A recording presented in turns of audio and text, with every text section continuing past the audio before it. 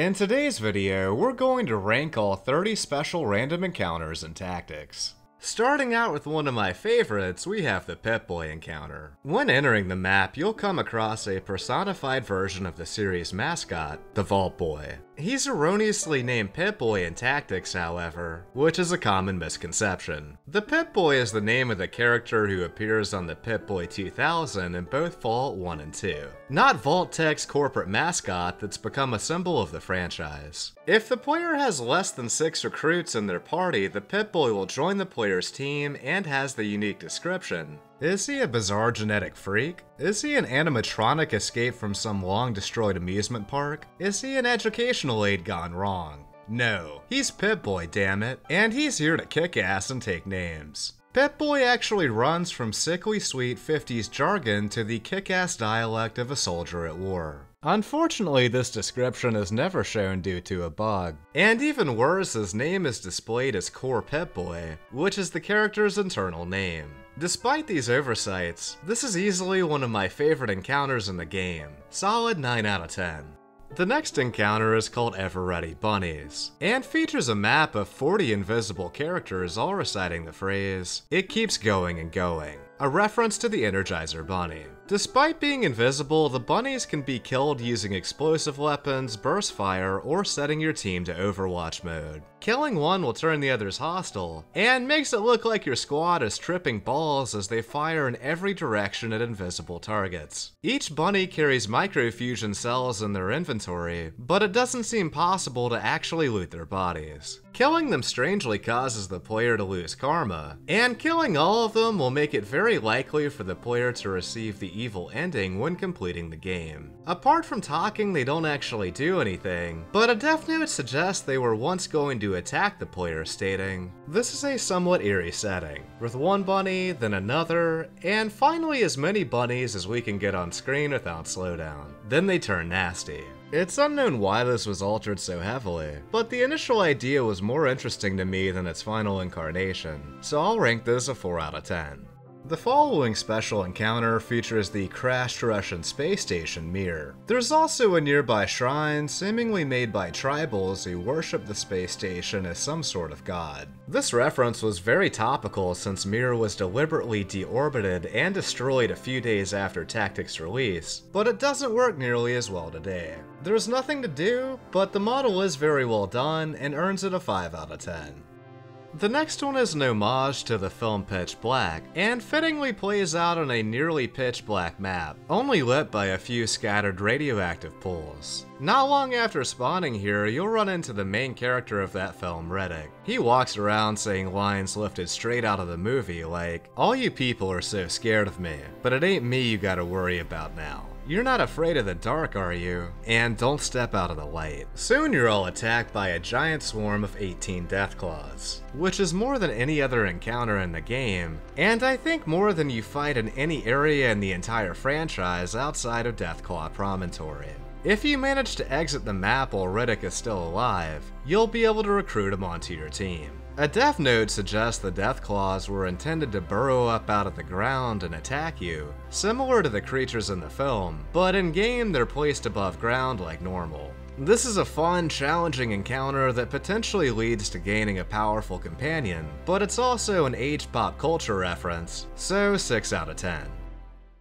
Speaking of pop culture references that don't hit as well 20 years later, we have the Titanic encounter, which has a dead NPC next to a life preserver, a badly drawn sketch of a naked woman, and a necklace named the Heart of the Ocean. The necklace can be looted and is one of the most valuable items in the game, starting out with a base price of 20,000 ring pulls, which are Tactics' form of currency. The crudely drawn sketch is amusing though, so I'll give it a 5 out of 10.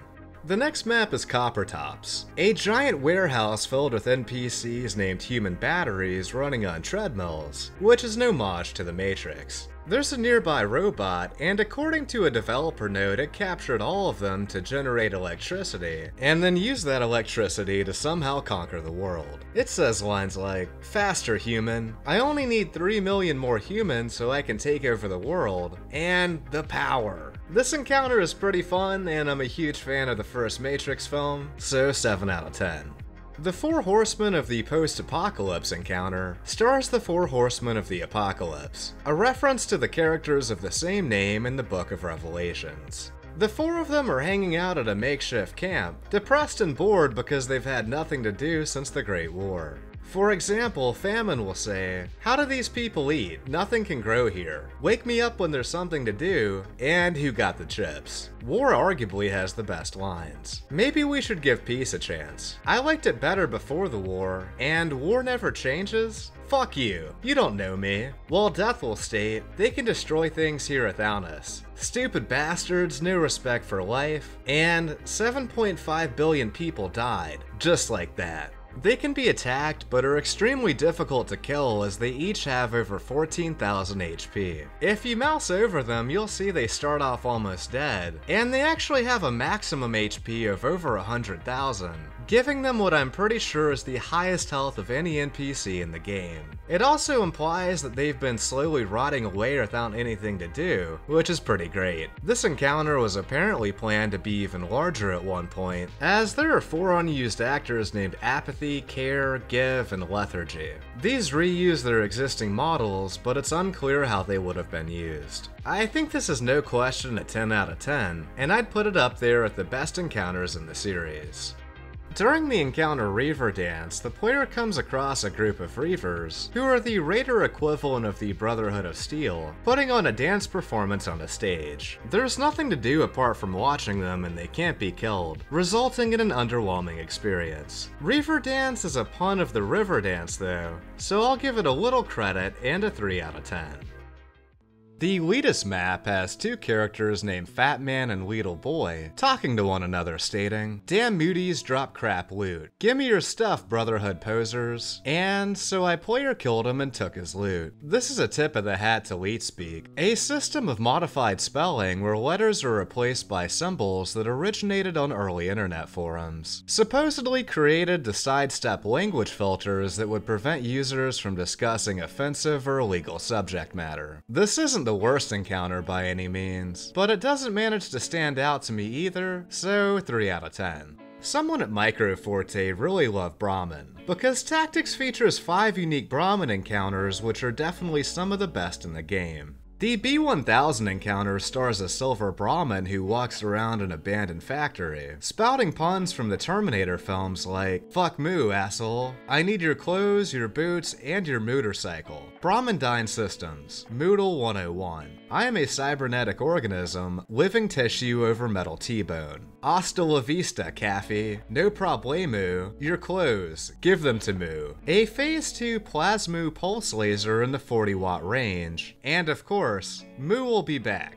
Internally, the character's name is even Brahminator. When killing the B-1000, it resurrects itself several times before actually dying and dropping an Uzi. The resurrection animation was made by taking a death animation where a character is melted and running it backwards. Everything about this encounter is fantastic, and it gets a 10 out of 10. In the second Brahmin encounter, the player comes across a Brahmin defended by sandbags and laser turrets. If the player destroys the turrets and defeats the mutated cow, you can acquire the unique item Brahmin Armor. When equipped, the armor gives you an armor class of 57 and transforms the wearer into a Brahmin. Its description reads, "A special suit of armor. While wearing, you can move through herds of Brahmin unseen. While Brahmin can be used in multiplayer, this is the only time that you can control a Brahmin during the single-player campaign. This is also the only armor type that can be equipped by robot recruits, but unfortunately NPCs who wear it are unable to fire their weapons, making it a useless but very funny joke item. 8 out of 10. In Brahmin Poker, the protagonist finds a group of Brahmin playing a game of poker around a table, saying lines such as, "Cut the deck already," "Ante up," "Keep your hooves above the table," and "Nobody's that lucky." If the player approaches them, they'll all run away from the table, saying comical lines like, "Holy cow, it's the feds," "Whoa, it's a bust," "Shit, moo moo," and best of all, "Bessie's gonna kill me." After they flee, you can discover almost 30,000 ring pulls on the table. This is likely an homage to the painting Dogs Playing Poker, which would later be parodied in New Vegas too. This is definitely one of my favorites and earns a 9 out of 10. In the next Brahmin-based map, the player finds a sign that says "Don't tip the Brahmin," placed in front of a fenced-in group of Brahmin. In this map, you have the unique ability to run up and tip over Brahmin, something that would later appear in both Fallout 3 and New Vegas. Considering this pioneered one of the funniest joke mechanics in the franchise, it's deserving of an 8. The fifth and final one is the worst in my opinion, centered around a Brahmin named Cole that states, "I see dead Brahmin." Around it are 7 transparent ghost Brahmin running around, a spoof of the film The Sixth Sense. If attacked, Cole will become hostile, but the ghost Brahmin can't be killed or attacked. This probably would have been more entertaining 20 years ago, but now it's a 1 out of 10 for me. Despite being based around the Brotherhood of Steel, Tactics only has a single special encounter based around the faction, titled Uprising. Here you'll find a Brotherhood bunker with a layout reminiscent of Lost Hills and Fallout 1. The bunker is guarded by 2 Brotherhood soldiers in power armor named Paladin Hubert and Paladin McCarthy. Around them are the corpses of civilians who apparently tried to break into the bunker and were killed by the Brotherhood guards. They say lines like, "We had a little civil unrest. We took care of it. Last time they complained, right? They might have been armed for all we know. And we checked. They weren't carrying anything good." Unfortunately, the door to the bunker can't be opened, but you can either kill or pickpocket the Paladins to take their Vindicator miniguns and 2,000 rounds of 7.62 ammunition. Despite being inaccessible and blocked by the roof, the designers actually did make an interior for the bunker, decorated with a terminal, containers, and a staircase that leads down to an unfinished lower level. Presumably they intended to open this up for the player at one point, but never had time to finish it. Regardless, I do like that it depicts the Brotherhood's colonization of the Midwest as negative, as the game typically paints them as benevolent, earning it a 6 out of 10.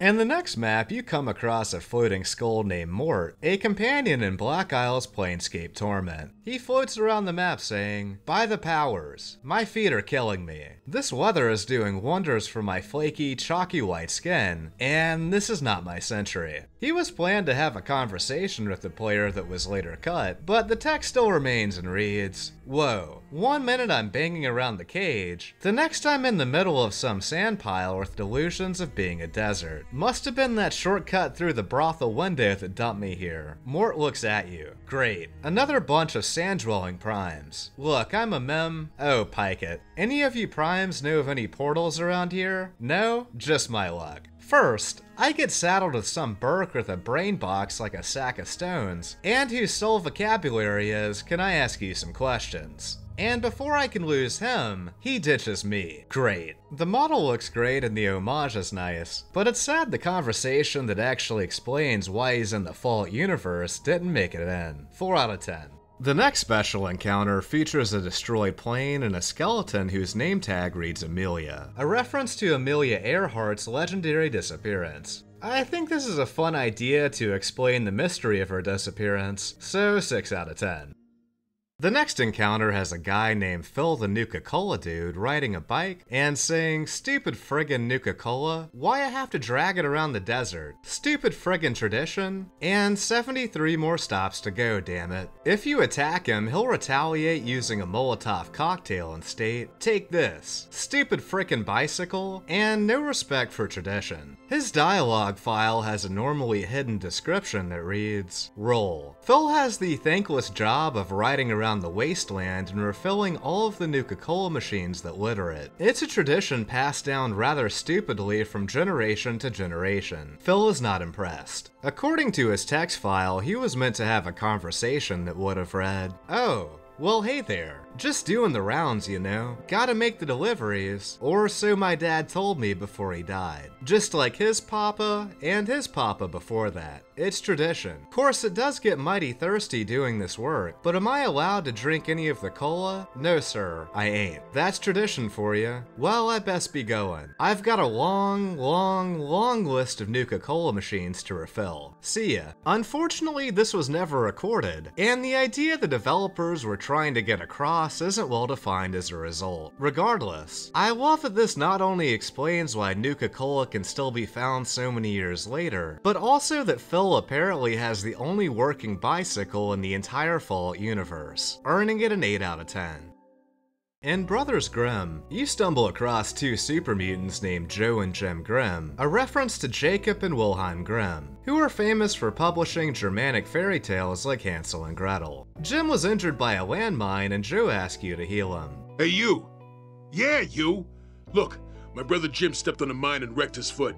I know humans and super mutants are supposed to kill each other on sight, but I think it's time to leave the past in the past. Now, I don't want us to group hug and sing Kumbaya and stuff, but maybe one of you guys can hook a mutant up, huh? What do you say? Can you help my brother? If you help them out, both brothers will join the player as potential recruits. Hey, thanks, pal. Maybe the master was wrong. Maybe you normal humans ain't all scum-sucking flesh bags, and maybe it's me, but the old Brotherhood would have shot first and asked questions later. We just might have to check out this new Brotherhood for ourselves. See you around. Let's go, Gimpy. It's one of only 3 encounters that has voice dialogue, but despite that it's still underwhelming to me, earning it a 4 out of 10. During Deathclaw Liberation, there's some Deathclaws trapped inside of a giant cage out in the wasteland. Outside of it, there's an NPC named Janet Badal, a spoof of primatologist Jane Goodall. Greetings, fellow humanitarian. I'm Janet Badal, foreperson for the Deathclaw Freedom Alliance. I am here for one purpose, to free poor captive Deathclaws so that they may be free to roam the wasteland as nature intended. If you love nature as much as I do, you'll help me release some of the wasteland's most majestic yet most misunderstood creatures. Immoral Deathclaw poaching can be stopped. We just have to work together. Let's go! After talking to her, she opens up the cage, runs inside, and dies horribly. Yes, my friends, you are free! Run! Run like the wind! Rejoice! It is God's will that... Ah! No! But I'm a friend!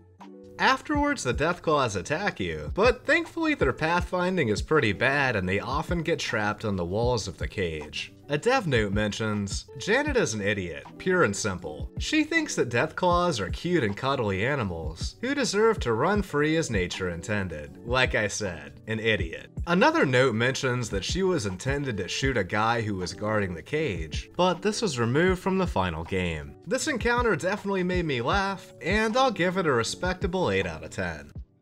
Along with their fascination with Brahmin and pop culture references, the dev team was also obsessed with Canada. In Canadian Invasion, a group of tribals are waiting for Canadians to invade the US. Before you approach, they wait around saying, "The attack could start at any minute. They're devious, these Canadians. I heard that Canada started the Great War, and they won't get past us." When you get close to them, their leader mistakes you for Canadian invaders and says, "We don't speak with your kind, Canadian scum. We invaded your country once and we'll do it again." Immediately afterwards, they attack you while floating text like, "Why don't you go back to Canada? Rotten, dirty, filthy, scum? You think you're so good, and I always wanted to be a lumberjack." A funny dev note mentions, name, morons. Role, morons. These people honestly believe that while various military struggles play out on the West Coast, America has left itself open to an invasion from the North. One of these NPCs carries the water gun weapon, a unique acid-based weapon that can only be found here. The inclusion of that item bumps this up to a 7.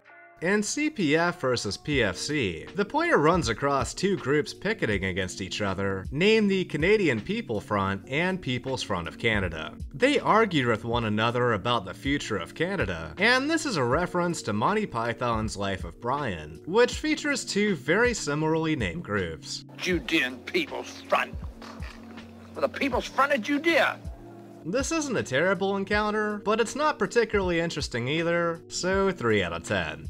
The Invasion Recreationist encounter is a reference to the United States annexation of Canada prior to the Great War. A character named Clarice leads some NPCs to a line drawn in the dirt, then they cross that line and go back to a table to start drinking. After the reenactment, Clarice will say, "Ah, the glory of battle. Have another drink, will you?" Later we'll put down the Uprising of Edmonton, and there is a strong argument for showing that the Canadian Army wore pink. The other actors will state, "Well done everyone, that was close. I nearly peed my pants. Wait a minute, I did." And drunkenly singing, "Oh say can you see, by the dawn's early light."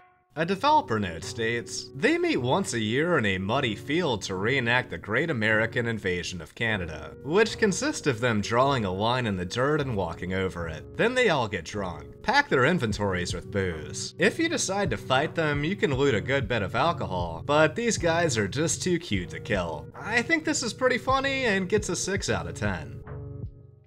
There's also a handful of merchant-based encounters, and while most of them aren't notable, you can kill the traders and take everything they have in their inventories, making them some of the very best in terms of loot. The first we're looking at is Bazaar Day, a map filled with traders spouting various floating text. All of the dialogue here is a reference to EverQuest, lines like, "Buying words of possession and spoken. Has anyone seen my corpse?" And 35 ROG looking for group. "Please guys, I wanna play." One attack they'll say, "Look out, player killer," and "No fair, I wasn't ready." You can buy miscellaneous items from the traders, and one of them has the unique armor Devilthorn jacket, which costs nearly 30,000 ring pulls. This item gives the wearer an armor class of 100, adds 10 to the strength stat, 50% resistance to fire damage, and reduces all incoming damage by 6 points. However, it also has a strength requirement of 75, making it impossible to ever equip without cheating. These stats were taken directly from a set of armor in Diablo 1 called the Demon Spike Cloak.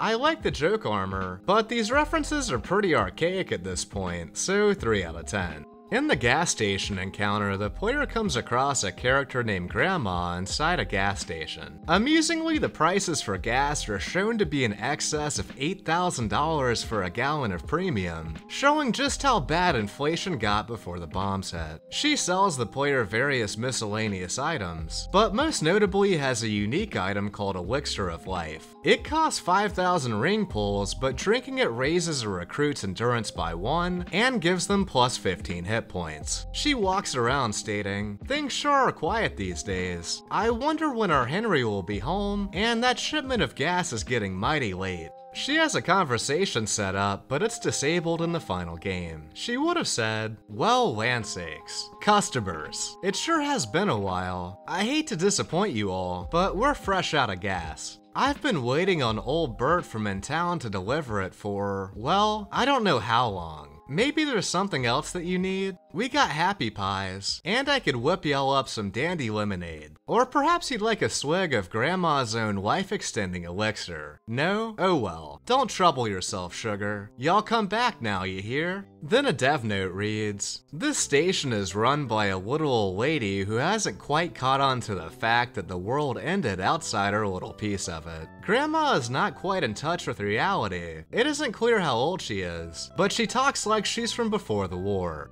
The environmental design here is great, and the idea was fun, but it's too bad her conversation was cut and doesn't hint at her apparent immortality. 5 out of 10. Another features a merchant in a tent guarded by several raiders. This is by far the best merchant special encounter in terms of loot, as the trader actually has a good selection of useful items like skill books. He also sells plastic explosives, and since NPCs have no way of knowing that you've activated and dropped it, you can use it to blow them up. Despite the explosive shenanigans, it's one of the worst encounters and gets a 1 out of 10. The next one has a trader surrounded by some civilians who are presumably buying goods, and a raider who's guarding him. The civilians strangely use a transparent model like the Ghost Brahmin in the Sixth Sense encounter. I don't think this was done deliberately since they can be killed unlike the Ghost Brahmin. Again, another 1 out of 10.